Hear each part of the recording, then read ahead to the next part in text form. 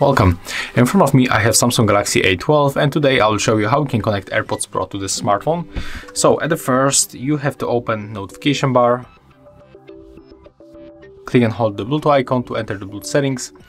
Next you have to open the charging case of your AirPods, and you have to click and hold this button to move them into the pairing mode. So let's click and hold. When this indicator is blinking, it means that they are in pairing mode, so you can release that key, then tap on the switcher. Right now click on it, tap OK, and as you can see right now we are connected. Thank you guys for watching, leave thumbs ups, comments and subscribe to our channel.